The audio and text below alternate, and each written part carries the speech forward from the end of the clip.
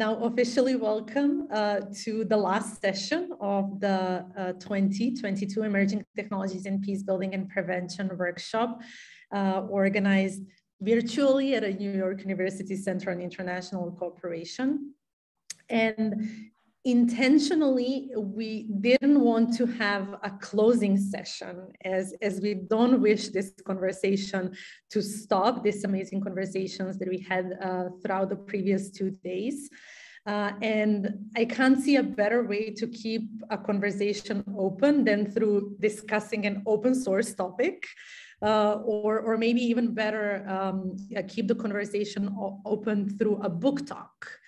I always found books, and I think books have always been a good way to connect and pass the knowledge, share the wisdom, and inspire us maybe to reflect on past, as what we were doing in the previous 2 days, and also envision the future, learn something from the past, and then try to plan together our future work.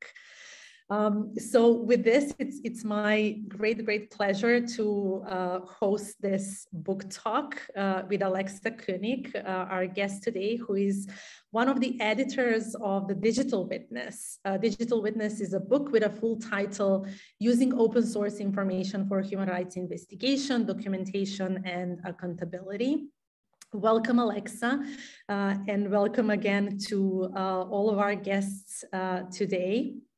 I just wanted to give a couple of sentences before I give floor to Alexa, and just to reflect on what we were basically reflecting in the previous 2 days as well, that we are living in an era of digital witnesses or digital natives, how sometimes we call people who are so versed on living on social media. And not only with social media, with mobile phones, with even widespread internet availability, citizens are becoming these digital witnesses.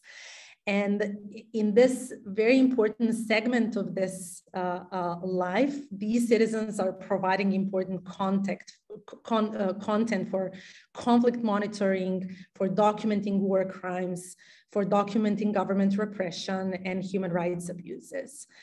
And this is also an insight that I'm now quoting actually from the report that we mentioned throughout this workshop as well, that we published at NYU CAC a year ago, where we are seeing one of the also future potentials of utilizing these technologies and having a positive impact in this field of work. So we also see that human rights researchers and activists often rely on these types of contents, on photos and videos, often contents that are shared through virtual networks, and contents, as I said, that are documenting either war crimes or atrocities and human rights violations. So with this, I wanted this book to be a sort of a spark of a bigger conversation. So we will have a chance with Alexa to hear more first about her work, about the book itself, but also as I introduced to Alexa, we will zoom out a bit and see a bigger picture, maybe about these, maybe look at these intersections between the human rights field, humanitarian field, and the peacebuilding field, and see what are these intersections and what are the lessons that we can learn together. So with this, big welcome to Alexa Koenig again, Dr. Alexa Koenig, who is Executive Director of the Human Rights Center, winner of the 2015 MacArthur Award for Creative and Effective Institutions. Alexa is also Director of the Center's Technology and Human Rights Program and a lecturer at University of California, Berkeley School of Law. Alexa is joining us now live from this beautiful campus of Berkeley from her office. And she also teaches classes on human rights and international criminal law with this particular focus on the impact of emerging technologies on human rights practices. Alexa is co-founder of Human Rights Center Investigations Lab, the lab that we are so eager to learn more about now and to learn from. And this lab actually trains students and professionals as well to use social media and other digital content to strengthen human rights advocacy and accountability. Alex, I know I can't do justice to your profile and your work, but I will actually give floor to you now to tell us a little bit more about yourself and to introduce your work first, and then we will have a chance to talk a little bit more about the book. Thank you, Branka, both for the kind introduction and also for having me here today and the opportunity to talk about digital witness, which was one of the most rewarding projects I think I've ever had an opportunity to work on. Also, thank you to everyone for participating today. There are several people whose names I recognize and whose work I greatly admire. So it's always an honor to have a conversation with so many people who are themselves pioneers in this space. I talked with Branka a little bit before today's session, and one of the things that I thought might be helpful to kick this off is to talk a little bit about digital witness and how it came into being.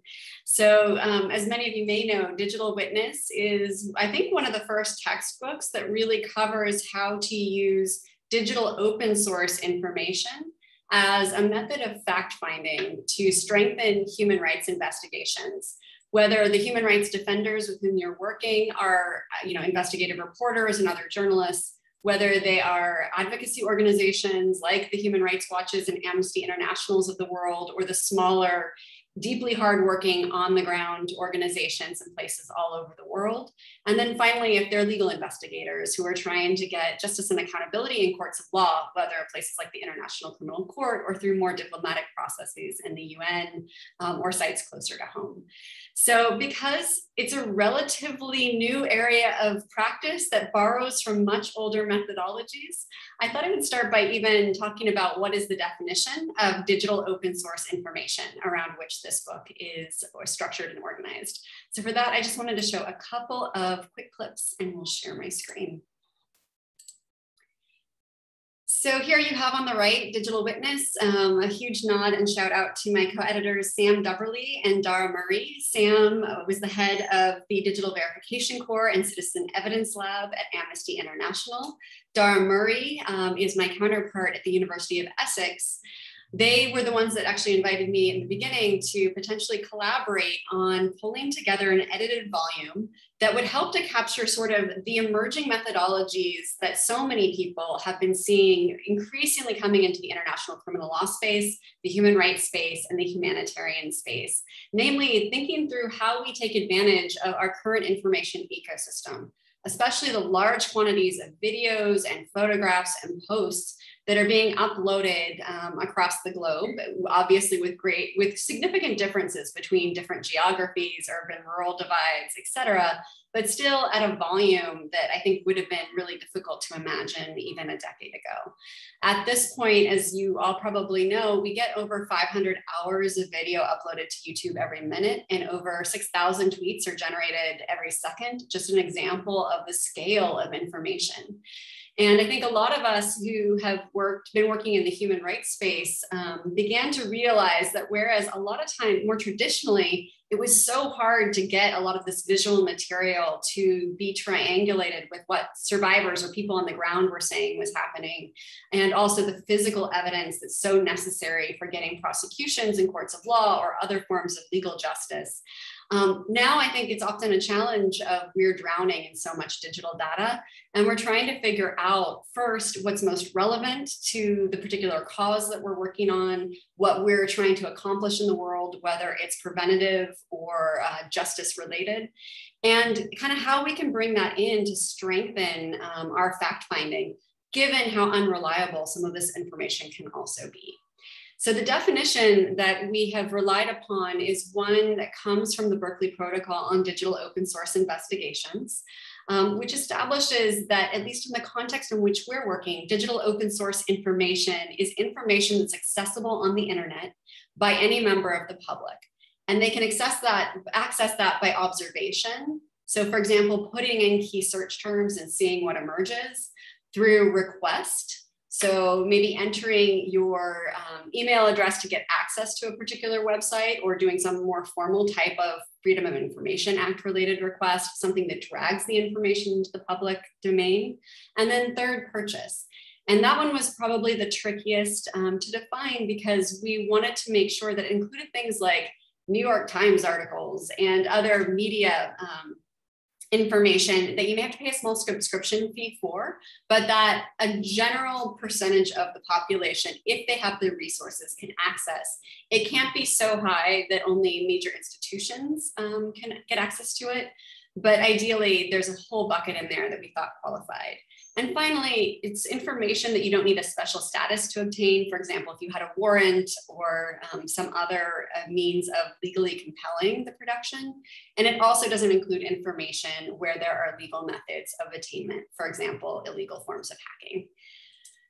The book itself really came out of this collaboration that Sam, Dara, and I and others commenced in the fall of 2016, when we launched what we call the Human Rights Center Investigations Lab here at UC Berkeley, and the University of Essex also launched a lab. And Amnesty International had decided that one of the things that they really wanted to see happen was a broader dissemination of these digital fact-finding and digital verification skills. So I had met with Sam in the spring of 2016 and with a colleague of mine, and we had told him that we were thinking about starting an effort at UC Berkeley that would bring together students from across this 55,000 person campus who are very international in orientation and also have a deep commitment to justice, to see if we could train them in a lot of the skills that were growing increasingly important to the humanitarian and human rights sectors. But there seemed to be a lack of formal training on digital fact-finding and digital verification. And certainly as bigger bodies like the UN, like the International Criminal Court, for example, were increasingly beginning to rely on digital information, we realized that it was really incumbent to create some kind of pipeline that could bring well-informed, thoughtful individuals into this field of practice.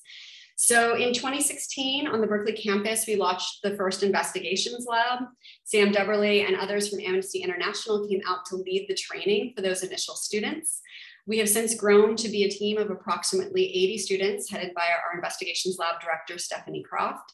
These students speak approximately 30 different languages. They're able to source digital information from public online spaces across a number of different crises and conflicts and potential conflicts, and are trained in kind of the ethics, the security, and the psychosocial resiliency methods that I think are really necessary for keeping yourself as an investigator or researcher safe, but also the populations who are so directly implicated in a lot of the unrest that we may be seeing around the globe.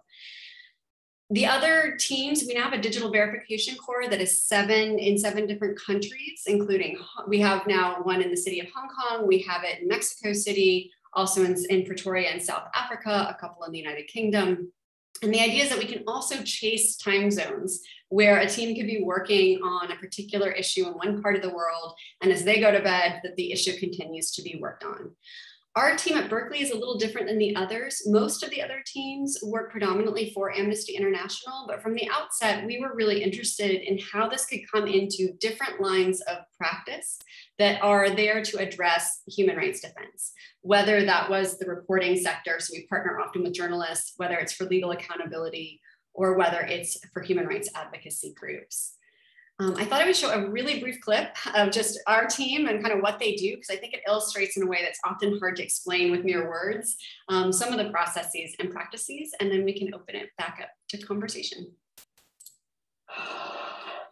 Egypt yesterday witnessed its strong case. I was living in Egypt in 2011 when the revolution happened. I was really moved by the risks that I saw everyday citizens take to stand up to authority and to document abuses by the authority.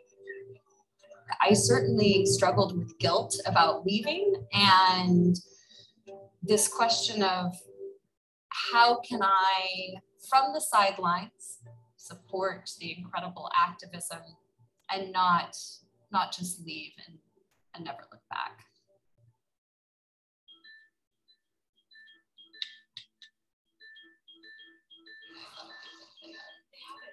At the Human Rights Investigations Lab, we train students to comb through social media and other publicly accessible platforms on the internet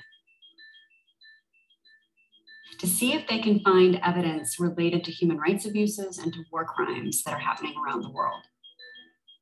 You'd be amazed how often videos are circulated and you're being told that this is actually Syria today, when maybe it came from Ethiopia 5 years ago. So a big piece of what our students are doing is really fact-checking. This is Smart News Agency. They depend on citizens using their cell phones to go out and document what is going on in Syria. This appears to be the bombing of an aid convoy. Whenever I see cluster munitions, that is something we would be particularly interested in because those are illegal weapons in this conflict. The first thing I do is I look at when it was published, and I try to figure out if that's really the first time it was uploaded onto the internet. Turns out this video was uploaded for the first time here on YouTube on August 3rd. The other thing I start doing is translating and trying to figure out as much detail as possible. They claim that this attack happened towards the western entrance of the city. I'm going to go to satellite imagery now and start looking at the roads that are leading from El Tare west. A lot of what you'll find, a lot of what I do is just like opening. When we do training for digital verification, a lot of people come along and think there's a silver bullet for verification, and actually there's not. Probably the trickiest part of the whole verification techniques we use is trying to work out exactly where a photograph or video is actually taken or captured or filmed. But often it's the most important thing we can do. So the goal is to make sure that this video is saved and that we analyze as much information as possible from this video so that hopefully it can be used in a legal investigation or one day in a case seeking legal accountability for this attack. To be able to have the people who are already there sending information out, either through videos that they post to YouTube or videos that they post to Facebook, that means we're hearing stories we've never actually heard before and wouldn't have otherwise. One group that we're working with is the Syrian Archive. Let's see if we get them the first try. Alhamdulillah. Alhamdulillah. We have about 600 videos, only related to chemical weapons attacks, but they are not analyzed. What you are doing is the most important, is analyzing and doing open source investigations, which we really don't have the capacity to do right now. So I've gone back to work on one of the convoy videos. I'm having a really hard time really geolocating it, partly because it's on just a big rural road. Just send me the materials and we can work on it together. Okay. Thank you so much, Hadi. I really appreciate this. Welcome. We all really love working on your projects. They give us a lot of meaning in our lives. So thank you so much. Thank you. No, thank you. Thank you guys so much. I have probably found some coordinates that are where the bombing for those trucks took place on August 3rd, 2016. There's this really interesting moment of excitement when you think you've really found it. And there's a part of me that is absolutely yearning for a lot more accountability and waiting to see what happens with this information. If you're going after the president of a country or a commanding general, the last thing you want is these cases falling apart. Our students go through the painstaking work of verifying so that courts and human rights investigators knew how much they could rely on that information and ultimately get those stories out to the world. What I hope for Andrea and for any of the students to take with them is just the skills that they've gained, that they're able to disseminate that through work that they do for better social good. The students who come out of this are going to be part of a pipeline that's never really existed before. And the potential for them to help various fields of practice is enormous. It's actually with this work that I've kind of gotten rid of a lot of that guilt.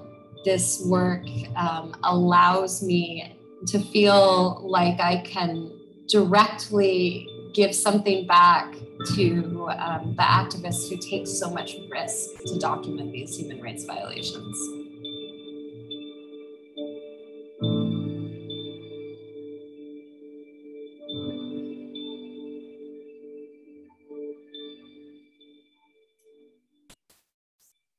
So I wanted to show this video in part to give a sense of the context in which Dara, Sam, and I were working when we realized that in training students to do this work and be kind of forward thinking in terms of their engagement with digital materials, there was no single resource out there. And honestly, even with the book, there still isn't, that could really help students think through the historical context in which they were working, to think through the different methodologies that could be deployed to do efficient and effective fact-finding online, to think through the ethics of the kinds of surveillance related and surveillance focused work that we were increasingly doing, and to think through the digital and psychosocial ramifications of the work as well. And so we began to brainstorm, how fortunate we were to be part of a human rights humanitarian community that was really beginning to, I think, try and take a lot of what had been pioneered before us and bring a lot of what activists earlier from the 60s through the 90s to the present day had really been doing in terms of realizing the power of visual imagery to really lend weight to people's understanding of the who, what, when, where, why, and how. So when we sketched the outline for this book, we really conceived of it in 4 parts, which is the basic structure it has now. First, thinking through the background and context and history of this area of practice. And we began with Aryan Nair and asked him to write the foreword. I had read his autobiography when we were first sketching out this book, and I was really struck by passages in that autobiography where he talked about having one of the first handheld video cameras back in the 1960s and trying to film protests and document police abuses of those protesters to try to then use it to bring legal accountability for that overreach and to also get people released from prison. I know Eileen Clancy, who's on this call, has also done extraordinary work in that space and really building that up. But giving that context and then going into the methods. So if you are working in the space, what are the ways that you begin to search for information effectively? How do you verify it and test its reliability? From that section, moving on to the risks. So what are some of the concerns and the challenges of working in this space around the physical, digital, and psychosocial well-being of all of those who are either working on an investigation or maybe depicted in it, may have been the poster, maybe implicated via community. And then finally, thinking forward to the future. And the future piece is one that we also manifested not only in the book Digital Witness, but in a project that I worked on with 2 colleagues, Lindsay Freeman and Eric Stover, to try and also begin to bring some methodological standards to this burgeoning area of practice. So we had also observed that there really weren't foundations for how to do this work, that people across areas of practice were using very different terminology. And there was some need to kind of bring the community together so we could at least be discussing the opportunities and the challenges that lay ahead. So we launched that protocol in December of 2020 in its advanced version in partnership with the United Nations Office of the High Commissioner for Human Rights.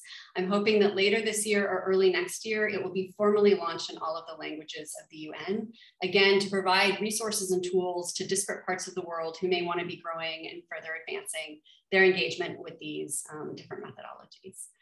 So with that, I have gone on way too long, so I will stop share and turn it back to Branka. Thank you, Alexa. This was really great. Thanks so much for sharing about your work. Thank you, especially for sharing the video. So many things can be put in such a short format. So much of a storytelling. It was really incredible to hear this story and the work of your center and the work of all of the students. It's interesting that your session is actually coming after the capacity building workshop that we just finished, and we just talked about how we can work together on building capacities. So you are sharing with us a bit of lessons as well that you and your center learned. And I didn't know about other centers, which was one of the questions that I wanted to ask you. Is this happening somewhere else, not only in Berkeley? So it's great to hear that there are similar types of work happening in Hong Kong, Mexico, South Africa. That's really inspiring. Well, you summarized the 4 parts of the book. I think it would be great to start with some of the details from the book. I actually when you mentioned numbers in your introduction, I quickly went to my edition to see the context. And I think it's really important to share more of these numbers, because some of them really are, you can't even believe that this is happening. And I will just quote again from the book that each day people worldwide generate at least 2.5 million trillion or quintillion of data, of bytes of data. Every minute, nearly 50,000 photos are uploaded to Instagram, 400 hours of video are uploaded to YouTube. Every minute, over 2 million photos or videos are sent on Snapchat, and nearly 500,000 tweets are sent on Twitter, and so on and so on. And those are the numbers, I assume, when the book was written. So I can only imagine that these numbers are growing, and they're actually exponentially growing. So this is something, as you mentioned, that essentially changed the work and the opportunities that we have in our field. We often hear a lot about the negative sides of this work and all of the risks, but I think the work that you are doing is really a sort of a positive side and a lesson that we can maybe take and proactively look into how this change context can be used now. And one of the issues that we are looking into in our field, that you are also looking into your field, is this technological development. So I thought, let's just chat about this and what is happening. Actually, you mentioned the context from the 60s and 90s. Things changed a lot. I think things actually changed even in the previous 2 years since you published the book. So it would be interesting just to maybe mention some of these trends that you see as really important. And before you start, I didn't mention this at the beginning, so I want to do this now, and I see more people join the conversation, which is great. We really, Alexa and I, when we prepared for this, we really don't want this to be our own conversation. So we want to open the table to talk about the open source investigations and information and type of work. So feel free to join the conversation at any point to ask questions if you feel more comfortable putting them in the chat, or join us directly and ask questions or bring comments from your own work. So Alexa, what is happening now on the technology side of the story that is bringing these new opportunities in our work? Sure. I think some of the digital trends that we have certainly seen is, of course, over the last decade in particular, this rise of social media and its use in disparate parts of the globe. I think we know some of the biggest actors like Twitter, Facebook, YouTube, but of course, we're also seeing a proliferation of social media platforms. So I think not only is the use, continually rising, but it's also splintering. And I think that creates new opportunities and new challenges for fact finding and understanding. And I think that's why part of what we did with the protocol is really important, of trying to get people to think through when they're doing this work, to do a digital landscape assessment of the particular context that they're researching, whether it's from a preventative perspective or an accountability perspective, knowing who's speaking where about what and how. And I think that part can sometimes be overlooked when investigators who are newer to the space rely on the platforms that they know how to search and use well. But to really be conscious about what voices you're missing with the platforms that you traditionally use, who even has access to the internet and the digital technologies in the first place, is a big piece. I think in addition, in terms of digital trends, we've got the social media platforms and what we're able to do with smartphones now in terms of capturing information and posting information. That often is giving you, though, the very ground-facing view of a particular incident or event. So things that groups like Witness and others, I think, have been training people on is to always think about the visual imagery that we have from 3 different perspectives, whether it's the on-the-ground visual imagery, the kind of drone footage, overhead view, so you can place that into context, and then the satellite imagery or 30,000-foot view, so you can actually relate incidents to each other and better understand how this fits in geographic space. So certainly the drop in price of access to satellite imagery, the ability for non-state actors to access satellite images, which didn't, a couple decades ago used to be the case. Those are all new affordances that I think have been leveraged to sometimes really impressive outputs. Of course, in that information environment, there is also the risk of information disorder. And I think a lack of reliability in digital content that's really important. And that's a big part of why this book was written, was to bring more awareness to the need for careful verification of any information that you're going to rely on for either decision-making or as potential evidence. So I think in the protocol, one thing we tried to do was have people to pull together the insights that have been collectively generated by this field of practice to ensure that people are always thinking through, how do we check the technical information attached with the video or photograph? So the metadata or XF data that give us clues as to when and where and on what kind of device this was captured. Second, thinking through the 4 squares of an image, whether it's a video or a photograph. If you've been told this is Syria in 2017, what tells you from the picture itself that this is in fact Syria, that it is in fact 2017, that the actors are who it's claimed they are. And then finally, the source. And I think analyzing how the information came into your possession and the reliability of that source for what they're trying to communicate with you. So are they even human, or is this something that's been generated whole cloth and potentially pushed out through some kind of bot network? Is this something, have you been able to tell if the person who claims to have posted this, captured it and posted it, is who and where they claim in the first place? So I think all of that, I also think we have new advantages, particularly in the last couple of years, as you're mentioning with machine learning. Because of the size and scale that you were mentioning, that is just not human scale. We can't, we can't mine 2 million videos, for example, taken from YouTube and reliably know what we have and how much we can trust it. So what we're really beginning to see is some pioneering work on using object detection, natural language processing to comb through these huge data sets to try to get rough cuts that then humans can do what they do best, which is then start to analyze that information. Of course, that also introduces the risk of bias, that machines are going to bias what we actually do pay attention to, whether it's because of the rough cut of videos that they hand to us, or because machines are just in some ways very stupid compared to humans, and they've been programmed to look for one thing. They may be missing atrocities or warning signs that are less amenable to visual detection.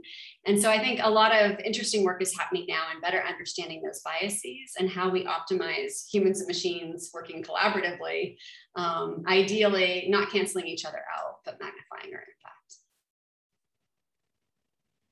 Yeah, I'm so grateful, Alexa, that you're bringing all of these points in, because this is exactly what our work was concentrated on as well. And at one point in the book, I think one of the authors is mentioning the 3rd generation of fact-finding, like looking at ICTs and some of the things that you mentioned. So not only social media, but also availability of satellite imagery and messaging apps and social networks, of course. But also we are just thinking about maybe, I don't know, shall we call it a 5th generation or definitely a new wave of developments that is potential. And it's not only potentially developing, it's already here, as you mentioned, with the machine learning, natural language processing and other tools. I'm really grateful that you're also bringing these points of bias into conversation. I don't know if there is any potential solution of using the best out of the human capabilities where we are good as humans, and then the best out of the machine learning capabilities as well. I don't know if we are there yet, but I'm just also thinking with this amount of data that is out there, obviously we will not be able to do that processing as humans. I also wrote a detail from the book that was against numbers. I love numbers. I love data. I think this was a Darfur project. Just mentioning this number, I was just impressed. 28,000 volunteers that participated in this project, the Decode Darfur project, from 147 countries. And these people were doing 16.5 tasks every minute for 7 weeks. So it's really a huge amount of work being invested out there by the volunteers. And that basically it would take 4 years of full-time work to cover all of this. So it shows in a way for me, the motivating side of people's ambition to be there and to help, but also the challenge of doing this on scale, right?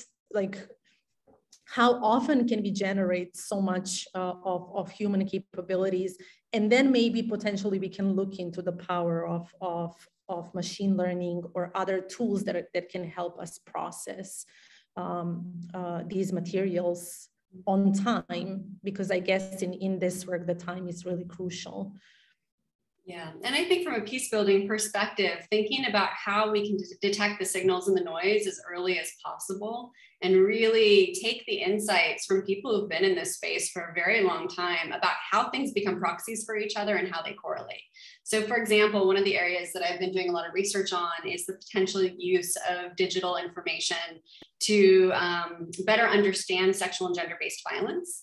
I think this also points to some of the ways in which machine learning and automated detection is in its infancy. A lot of the focus right now in object detection has been on things like certain kinds of illegal munitions or the gathering of different kinds of vehicles that may indicate that fighting is about to break out or that it has actually occurred. But there are some kinds of crimes that lend themselves less well, I think, to the visual piece.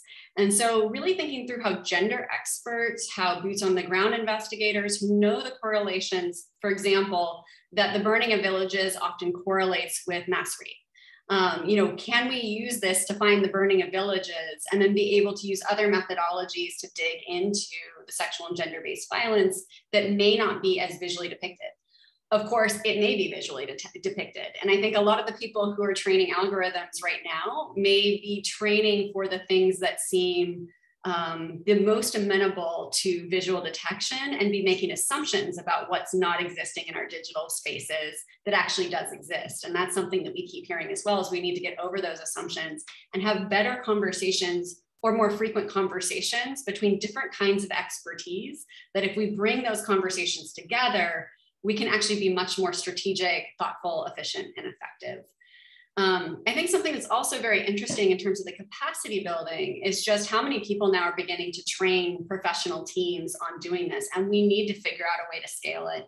That is part of why we wrote Digital Witness, is we were increasingly being asked to come give talks at universities and different locations to train up teams of a next generation. The problem is there just weren't enough of us, and we couldn't even begin to meet the demand. And so our thinking was at least get a book out there that may be relatively accessible, that can be a starting place that other teams can build off of. And our professional training program here at HRC Berkeley is also part of what we're doing to try and seed this, where we'll do paid trainings in partnership with the Institute for International Criminal Investigations on much of what's in the book, but then do free trainings for a lot of civil society groups that don't have the kinds of resources that professional teams might have. And I think that's something that we really do need to think about moving forward. How do we do this responsibly and at some form of scale? Yeah, I will come to the responsible part of the work, and especially Berkeley protocol a little bit later. I think this is really interesting for our conversations as well, because a lot of our work was concentrated around ethics as well. And I think the protocol is really important contribution to this. But before that, just quick comment first, that the book is really appreciated. You can already see the impacts of this. We were really using it when writing our report and shaping some of our lessons for the future work. There is actually a lack of literature out there, which I'm sure you are very well aware of. So it's really also a sort of our thinking of how to do this future capacity building through more books as well, just scaling this type of work messages and lessons learned. I will start introducing some of the questions that already came through the chat. And the first one came actually from Paige, who is raising this question. We didn't mention this before, Paige, and I wanted to introduce this discussion of private sector as well, or tech companies. So Paige Arthur is asking how this human rights work, or we touched a lot about the humanitarian work as well, relate to tech efforts in the private sector, for example, through PICS, video verification platform. Paige is just curious about the partnership aspect of this entire work that you are doing. Is there any role of tech sector out there, or private sector, not necessarily tech, out there? Absolutely. And we've certainly spoken with TruePic. Another group is Eyewitness to Atrocities. There are a number of organizations that have created new tools to more securely and safely transmit video and photographs that are captured on the ground in sites of conflict or where issues may be brewing, and getting them into a secure repository of some kind so that they're safeguarded for later use. And, I think if you think about what we capture with our smartphones today, we may just send it directly to Amnesty, or we may post it to a social media platform. But what a lot of the private actors have been trying to do is figure out, how do we create some form of chain of custody, some form of preservation that's maybe a little bit more robust from a legal perspective, and therefore may end up having a little bit more weight in decision-making, whether just the decision-making is proactive and trying to prevent atrocity, or whether it is something that's going to come in later as evidence. I think that's a little bit separate. And I think a lot of us are talking among ourselves with these kinds of companies and organizations to help them understand both the opportunities, the risks, the challenges that we're facing that they might be better resourced to solve. I think the challenge for humanitarian human rights practice, peace building, et cetera, is that a lot of the organizations doing that work just aren't that well resourced to be able to pay the private sector to develop the tools that they need, or they're just not a big enough market that the companies themselves are incentivized to actually be dealing with the low-hanging fruit that is quite solvable. And I think that's a challenge to think through, is how do we create new incentives to actually get more private funding and focus on this very low-hanging fruit. And some of it would be fairly simple for most technologists to solve. The final incentive that a lot of private sectors have is that they're trying to create something new and something big. And what is often needed, I think, in the areas of practice in which we're all engaged is not what's new and big. It's actually what's old and small and just needs some tech savvy and some knowledgeable tech savvy from people who really deeply understand the human rights implications and the ethics of what you're developing. On the social media side, we are often regularly in conversation with the companies themselves. And some of the ways that we've been talking with them over the years was starting back in like 2012, 2013, 2014, first trying to figure out what are pipelines to get access to information that they take down that has some of the greatest value, I think, for people who are working on human rights or peace building, et cetera, which may be some of the more graphic material and therefore violative of their terms of service, and therefore important for them to remove from public view. So that infrastructure and the need for thinking through the legality, the operational flows of information has been a big, big challenge. Part of that is also creating some kind of evidence locker, whether it's within the companies themselves or external to the companies, for all of that content that they take down and remove that does have tremendous social value for knowing the who, what, when, where, and why of what is happening, so that smarter decisions can be made about how to potentially intervene and safeguard people's well-being downstream. I think the companies have been open to a lot of that conversation, but again, at the highest levels, those kinds of conversations are not necessarily incentivized. So you do see a lot of public-private collaboration and conversation happening right now of how do we create an architecture for the future that does protect people to the greatest extent possible.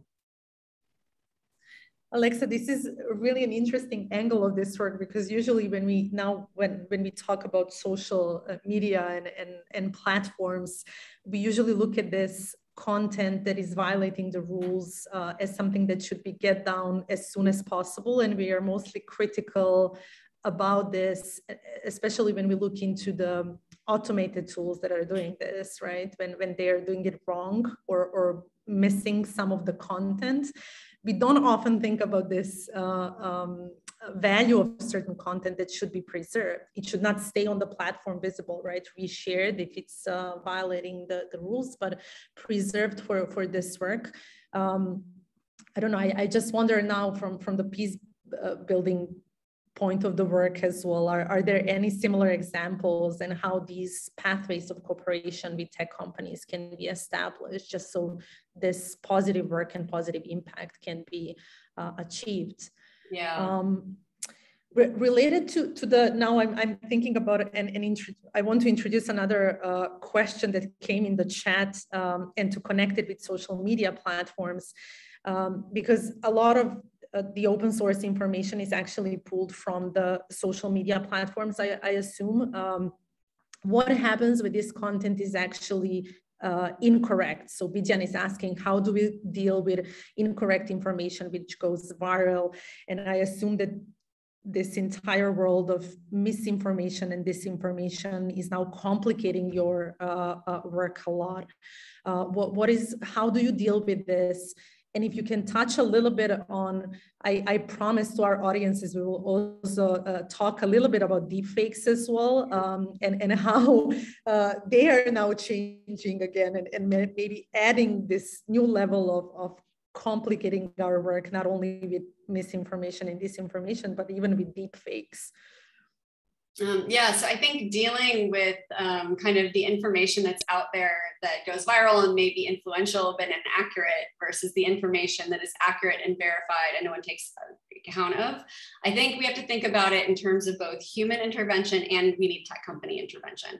So I think the reality on the ground is that the tech companies right now, the social media companies, are doing a lot of experimentation, do warnings work, do safeguards work to say that this may not be accurate information. What are their policies about removal of inaccurate data? It's really tricky because from a human rights perspective, there are so many competing interests, whether it's freedom of expression and access to information butts up against the privacy interests, but bumps up against national security interests.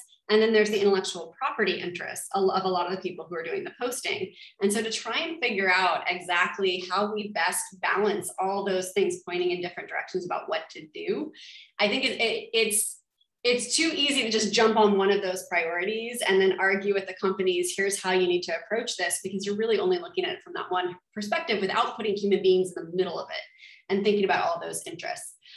In terms of what you can do, I think though, we also do need more communication between the social media companies and outside scholars and academics who can also be validating what the companies say works and doesn't work and doing independent research. I think at this point, what is happening in these digital spaces is too important for societies around the globe to be left completely internal. And we need to think about what are the frameworks and the analogies that make greater interaction possible while still protecting the privacy interests.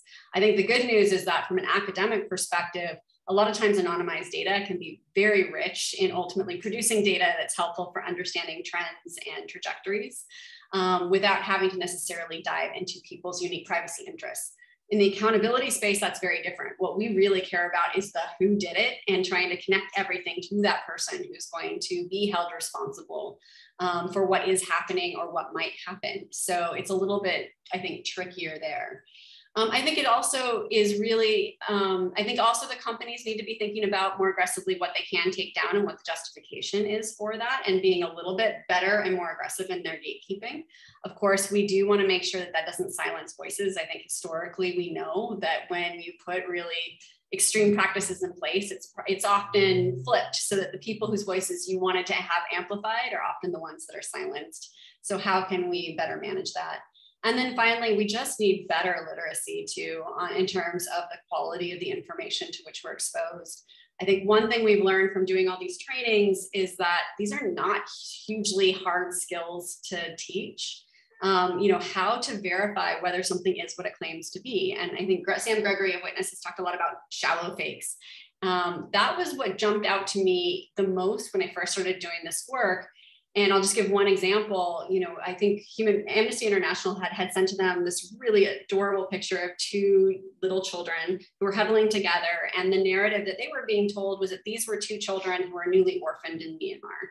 If you do a reverse image search of that particular image, you quickly find that all the major media used that photo to accompany stories about an earthquake in Nepal in 2015.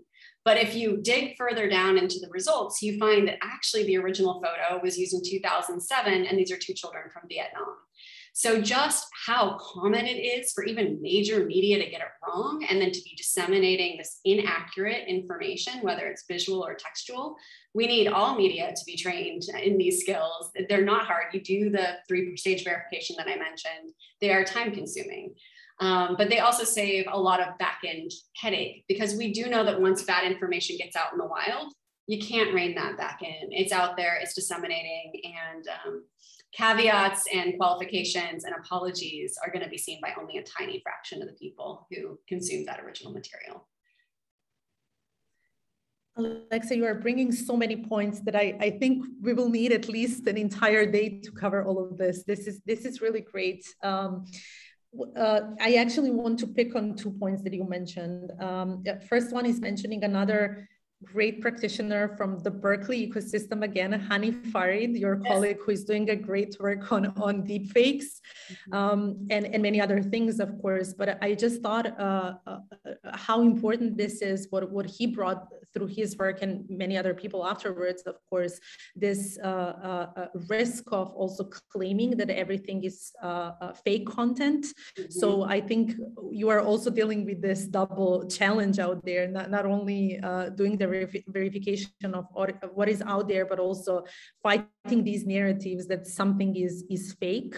And then if we are not technologically advanced to prove ourselves what is the shallow fake or deep fake, how do we do this work? So there are a lot of opportunities with new technologies, but a lot of challenges as well. And sorry, go ahead, Alex. I was just going to say, every time I talk to Hani, I get a little bit depressed and a little bit excited, because I think he is so brilliant at thinking through how we can better harness digital technologies to challenge the weaknesses and the problems that come with digital technologies. And we're going to need that, because we're getting to the point, whereas even 2 years ago, I would have said with deep fakes, what you're going to do is you're going to do the 3-step verification process. You're going to look for what other corroborating materials are. It's relatively rare that if someone got a really extraordinary video of a huge event that a lot of people were at, that was a mass atrocity, that it's going to be the only one of its kind, just given how ubiquitous filming is today. I mean, of course that can happen, but so you would do all the safeguards, you'd figure out the source, blah, blah, blah, blah, be able to see, and then that would be a good check. I think what we're beginning to see and are going to be seeing more of is much more strategic placement of information that can corroborate fake news, basically, or synthetic video. And I think people are getting much more sophisticated about how people analyze this. So eventually we are going to need some of the digital technologies to help us as humans. I think, Eileen brings up a great point that I'm hoping we can get to later, but about how we kind of over-rely on our visual information and our visual experiences. So how we get the computer to help us, give us an alert when we think something's authentic, but there are pixels missing, or there's evidence that something's been manipulated. Or I know Hani's been fighting for standards of embedding something to basically watermark that this was not synthetic video, et cetera. And it's going to have to be a partnership between computer scientists and then human rights, humanitarian, peace building communities in order to better figure out how we safeguard this going forward. Well, let's bring Eileen into the conversation then, and maybe make a little bit of a break from the tech topics and technology topics. So Eileen is saying, Alex says you have spoken about some of the more intimate types of violence may not show in the visual artifacts that are most easily surfaced. Can you speak about the role of oral testimony and other narrative evidence? And I found it really impressive throughout the book to actually see how this work is presented as storytelling, as an important way to share stories of people, especially when their own voices are not enough. Yeah. Alexa. There's so much there. I mean, that's like an entire couple-hour conversation. But I think even thinking about, how this is getting probably a little too esoteric, but how we think about facts on the ground. I worked a lot with Native American communities before working in kind of the space that I'm in now, and just what counts as information that should be relied upon for decision-making for next steps is already a really, really big topic. And I think what we do know about kind of the 3 buckets of data that as a lawyer I would look at, which is the oral testimonies, the documentary information, which is the visual information, but also the written text, the emails, like everything, digital, non-digital. And then third, the physical evidence. So like getting the soil samples, getting the DNA tests, getting the weapon that was potentially used. All of that has to be brought together, because all of those on their own tell us very, very little about the world and what's happened. And it's only by triangulating and using them to corroborate or disprove each other that I think we can get anywhere near the ground truth, where we have enough confidence in the facts that we can reliably move forward. And I do think there is a real danger right now as some of these new open source investigation methodologies become newly sexy. Again, they're relying on methods that have been pioneered way before now, but I think are now being packaged in new ways that catch a lot of attention. I think we have to really think about how we underscore the need to bring balance back in, and the careful, scientific, sometimes painstaking, sometimes very unsexy work that, I think OSINT has been a big shining star over here. It's very sexy, it's very cowboy, but the science, the slow, methodical checking of every bit of data takes a lot of time, it takes a lot of resources, and it takes a lot of careful thought, and it takes a lot of training and expertise too. And I think that knowing when an expert needs to be brought in is a really big piece of this, and people who have expertise other than what you and your smaller team actually have.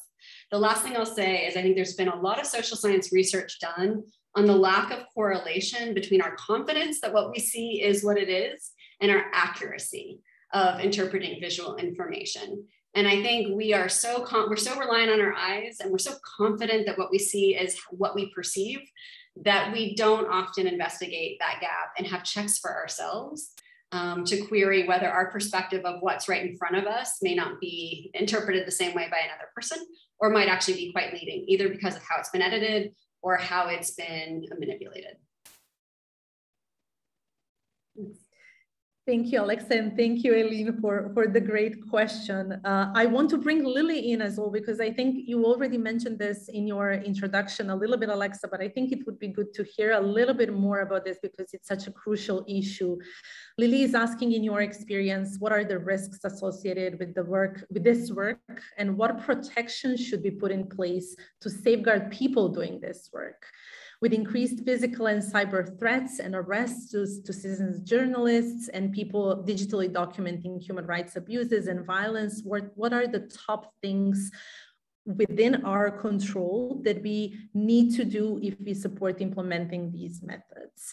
And I think there is also considering the risks of people, not only who are doing the digital verification work, but also those who are contributing the contents, I assume, as well. And then I would also like you to talk a little bit about this risk of people who are actually going through all of this very violent contents. I know that you are very putting awareness on this as well, trying to protect people who are doing this amazing work.